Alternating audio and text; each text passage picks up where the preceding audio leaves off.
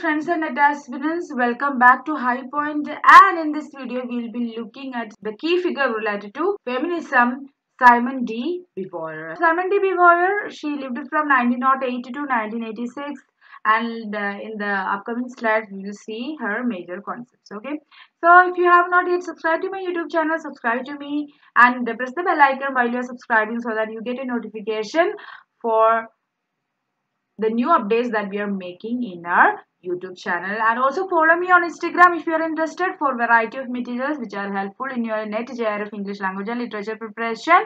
The ID is right here, ligimaria90, and also visit my website www.highpoint.in if you are seriously trying and preparing for NTA UGC net JRF English language and literature to see whatever you need to cover for the preparation for the exam. After having the free trial, you can see the 900 audio lectures that we are sharing there, the 300 downloadable PDF materials. If you are interested to have this entire materials with the 15% of off going in the website, you can subscribe to the course right now and prepare for the next schedule of exam. If you want to know more about anything related to the website and the NTA UGC Net JRF English language and literature, contact me through this number and also use the Instagram ID to reach out to me. Okay, about Simone de Beauvoir, this is the person that I am referring. This is an image of her. Let's have an introduction about her.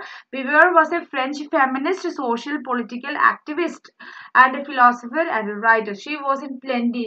Her nationality is France. Okay, she is a French feminist. Do remember that. Okay, questions can be asked about the nationality of various thinkers, philosophers, and theoreticians. Okay, significantly contributed to feminist theory and feminist existentialism. See, she was a great writer, great thinker of feminist literary theory, feminist theory, and also feminist existentialism. Her most important contribution is The Second Sex. So remember this title. You cannot forget that the author of this work, The Second Sex, is Simone de Beauvoir. That's important that you remember it. And it was published in 1949, which is one of the foundational texts of the contemporary feminism. She wrote cross genres. Means she wrote many works in many other genres and wrote travel diaries, essays, novels, short stories, and also some books which are relevant in feminism as well. In 1970s onward, she became active in France's women's liberation movement. So from 1970 onwards, she was so active in French women's liberation movement. Beauvoir had a lifelong relation with Sartre. Sartre also, he was a he was a postmodern thinker, French thinker, and Beauvoir had a very close lifelong relationship with Sartre. In La Sermonique des Adieux, she wrote the painful account of his last years. Another important scholars influenced Beauvoir's works were Hegel and Leibniz. Okay, so these Hegel and Leibniz, these two were important influence of Beauvoir other than Sartre. Okay, now moving on. After her graduation, she worked with Maurice Merleau-Ponty and Claude Lévi-Strauss. Claude Lévi-Strauss, he was a anthropologist. He was a structural anthropologist, and Maurice Merleau-Ponty, he was important in phenomenological criticism. And after her graduation, she was working with these two people. In 1954, she won France's most prestigious literary prize for the Mandarins. So Mandarins. It was one of the famous works, one of the important works by Beauvoir, and in which her lover Algren appears as a fictional character. And this point, it was a previous question. So in Mandarin, we can see Beauvoir's lover Algren appears as a fictional character, and it was published in 1954. In that same year itself, she got France's most prestigious literary prize for this particular work, The Mandarins. After her death in 1989, she was buried next to Sartre at the Montparnasse Cemetery in Paris. So she was buried next to Sartre after her death in 1989. Okay, these are her major texts. Read along with me. I'll read the titles and the year of publication. So read along with me or pause the video and read these titles 5 to 6 times so that it may have an impression in your mind and you could memorize them while you see them. First one is She Came to Stay, published in the year 1943. The Blood of Others in 1945. The Second Sex in 1949. The Mandarist in 1954. The Long March in 1957. Memoirs of a Beautiful Daughter in 1958. The Prime of Life in 1961. The Woman Destroyed in 1967. All said and done in 1972. It's 1972. Sorry for this correction. Adieu, say farewell to Sartre in 1981. Okay. So I'll read the titles again. Read with me. She Came to Stay, The Blood of Others, The Second Sex, The Mandarins, The Long March, Memoirs of a Dutiful Daughter, The Prime of Life, The Woman Destroyed, All Said and Done, Adieu, say farewell to Sartre. There are many texts written by her, but I have chosen some important ones that I felt of importance for your NetJRF preparation. She also has written many other works. Okay, these are not the only works she has written. That's what my point. Okay.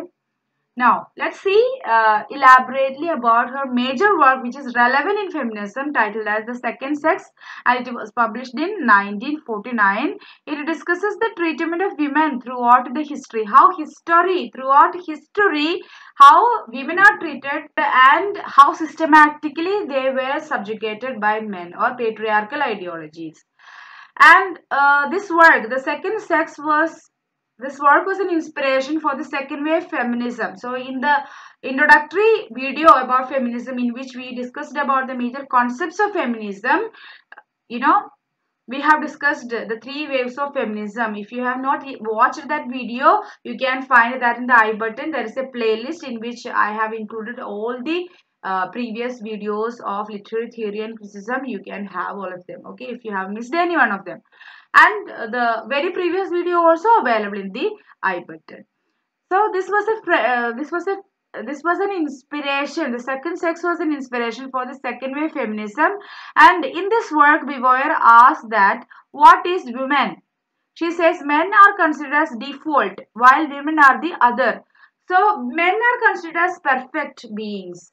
Men are considered as strong. Men are considered as everything. The epitome of every beautiful and every other perfect thing is considered as men, while women is considered as others. So men are default settings, but women are something other which lacks something, who lack something.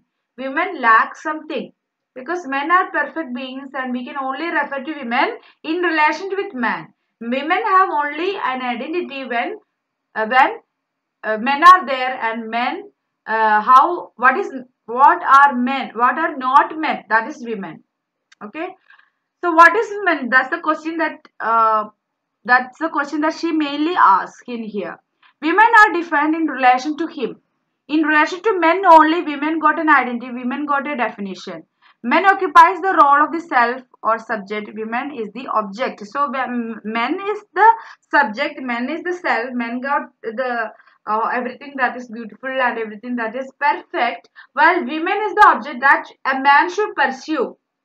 That's how women usually in every other spaces, in every, especially in film song, you can see how women usually refer to as something that is consumable. That's why everything related to women is problematic. When women breaks a law, that becomes a huge issue because men are subjective. They can have everything, but women are object which must be pursued by men or consumed by men. He is essential, absolute and transcendent, while she is inessential, incomplete and mutilated. She lacks something. That's the problem. That's the assumption. Incomplete without him. So how come a woman get a completeness when she becomes a mother? How come a woman can become a mother when she has him? Okay, her mutilated means just compare the sexual organs of men and women. where men has an obvious sexual organ while women don't. Women do not have a obvious sexual organ which is erected outwardly, which stands outwardly from her body. Okay, so it's a little bit complicated, but these are some inherent, some unconsciously carrying out notions that we believe so far, or especially men believe so far, or patriarchal institutions and patriarchal notions are created based on this. Okay, it is the duty of men to give life to women, and never a woman is assumed to give a life to men after marriage. So it's complicated, but still you can understand if you're a female listener. He creates acts, even she waits for him to save her. So always it's like that. She is waiting for him to rescue. She is under an issue, a problem. A man should come to rescue her. He cannot. She cannot articulate anything of herself. It's not true. Actually, women are also so capable. Just like gender is not an issue when it comes to intellectual capabilities, and when it comes to cerebral equality. But always we refer men are so superior in terms of intellectuality, in terms of capabilities, in terms of every other qualities that that human beings have. So he creates, he acts, he invents, he's the one who produces everything. She waits for him to save her. She waits for him to come to her life and save her. She waits for him to come to her life and give a life of worthy, give a worthy life to her. So this is how society is acting. If anybody goes against this, if any woman wants to have a life of her own, that's a problem. Nobody will allow her to be like that. This distinction is the basis of all Beauvoir's later arguments. So this concept that she articulates in this work, that is this distinction of gender between male and female, that society created, patriarchy created. This is the basis of all her later arguments that she produced in this work, or contributed into feminism. Beauvoir argues that it's natural to understand the meaning in relation to its opposites, but when it comes to the case of gender, it process is flawed. So she says that there is nothing wrong that you understand a concept in relation to its opposite. So when you understand good, what is goodness, then you have to understand what is bad, what is worse. So in that way, you will understand meanings of terms, meanings of things and concepts. But when it comes to the gender, it is different. So it's different means when you understand, women are not the opposite of men. Men are not opposite of women. That's a flawed idea. That's a fault idea. So you have to come out of this kind of understanding of meanings when it comes to gender by understanding the opposite. You cannot understand the concept or the meaning of a gender. In defining women exclusively as other, men is effectively denying her humanity. So when women is considered as an object which must be consumed by men, then effectively by patriarchy it is denying her existence as a human being. She then says how collectively work to bring how collectively we need to work to bring about the essential difference between men and women, provide no justice for women's inferiority. So there is no justice for women's inferiority, women's subjugation throughout these years, throughout these centuries, and all this history you can find women are inferior, women are treated inferior. Women are not inferior, but women are treated inferior. How women are effectively and collectively, how forcefully, concept-wise also, how women are treated as inferior, and that inferiority led to their subjugation too. They all take women's inferiority destiny for granted. If you are a woman, you are inferior. That is taken for granted. If you are a woman, you need to do the house chores. If you are a woman, you need to take care of your husband just like a child. If you are a woman, you need to give priority to your family, your children. Mm? If you are a woman, you cannot give priority to your career. You need to take care of everything. If you take less care of yourself, you are not at all giving any importance to you, then you are a good woman. So this inferiority, these things related to women, they are taken for granted if you are a woman. If your gender is woman. She also says that there is no persuasive justification for women's subordination throughout the history. Throughout the history, you can see how women were treated as inferior. So there is no persuasive justification. There is no justification that you provide for women's subordination throughout the history. She also discusses the mythical representation of women, how mythically also, myth-wise also, how women are represented, and how this myth representation is also brought about subjugation and subordination for women, how this subordination and subjugation and inferiority of women are represented and justified mythical representation. Because of some mythical representation, she is symbolized as life, and in the process is robbed of all individuality from her. So in mythical representation, you can see women are symbolized and represented as mother, life-giving, nurturing. So by inculcating, by giving this type of symbolized meaning to women, their individuality, women's individuality, are all robbed out of them, are all destroyed, and women's individuality is no more considered as valid. Women's individuality and identities are not serious. They don't have any separate individuality because of the symbolization of mythical representation of women as life, as nourishing characters, or as life-giving characters. Okay. She says that the eternal feminine fiction is reinforced by biology, psychoanalysis, history, and literature. So, how women are systematically subordinated or systematically subjugated and made inferior to men throughout these years. It's eternal feminine. If you are a woman, you are like this. Is eternal, never-ending feminine qualities are attributed to women or reinforced to women using biological differences. How women are muscular. In a muscular terms, women are, their strength is less compared to men. No, we cannot, lift certain things that women are doing. The same way how men are doing. Biological differences, physical differences are there, and they are for a reason also. It's not for the inferiority of women. It is not simply because of that women are not inferior. And psychologically, Freud's theories and all, they also contributed to women's inferiority. How so women are systematically subordinated. History wise, literature also used in order to contribute this idea, this fiction of eternal femininity. So these things are systematically used. Concept wise, these are used and reinforced eternal feminine fiction throughout history, throughout these years, from the beginning of time itself. Okay. Now, volume 1 of this work is titled as Facts and Myths, and volume 2 is titled as Women's Life Today.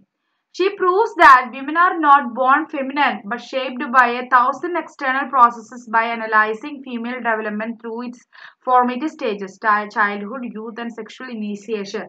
See, throughout the stages of female childhood times, there is a process that every other feminine child, every other female child undergoes, and this external process after having the birth, the female child uh, undergoes all these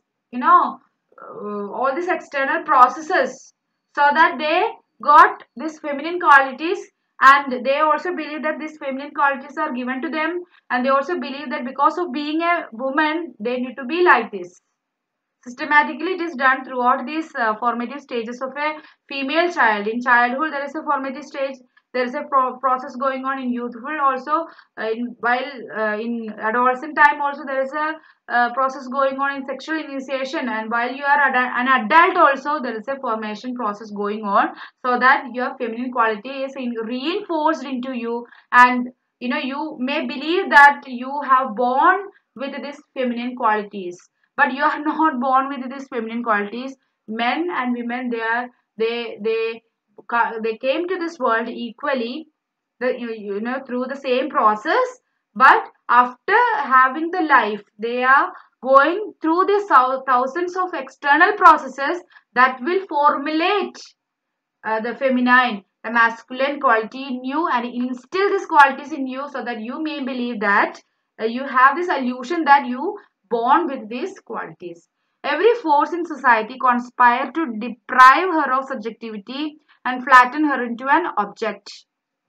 Every other institution, every other forces, take the example of cinema, literature, family system, education system, every other force in society, it will flatten women.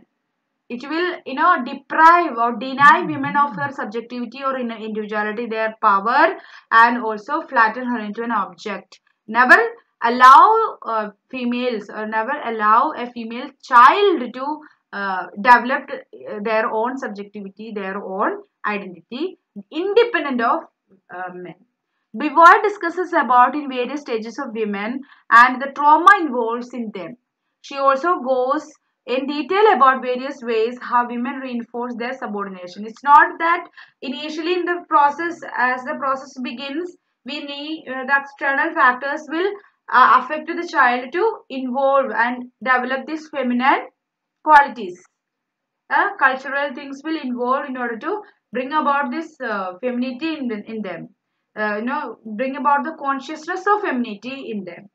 But Beauvoir discusses that she also says that various after that stage, it's like women will reinforce themselves of their subordination. When a woman act differently, it's women, they will react like she is wrong. She cannot do that because she is a woman. She cannot go out. Your mother will say to you, she is a woman and you are also a woman, and she will tell you you cannot go out night because you are a woman. You should take care of your sexuality. If someone rapes you, someone uses you sexually, you are polluted. You are of no use. As an object, you are useless now. Since you don't have an object subjectivity, you're an object. And it goes like that. See, various other ways women also believe themselves as themselves as subordinate and subjugated, and they also internally believe that being a woman, it's like that. It is quite normal. Okay, so women reinforces their subordination in that way.